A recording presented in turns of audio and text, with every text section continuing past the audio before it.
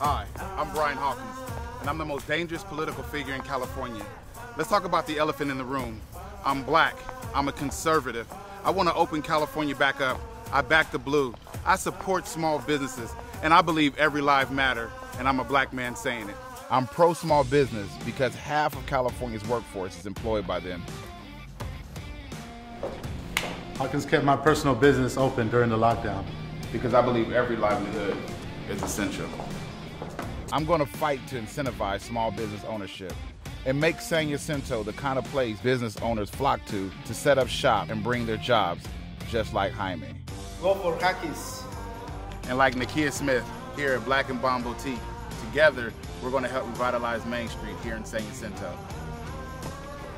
This is America, and people have the right to dream and become who they want to be, build what they want to build in their community without fear.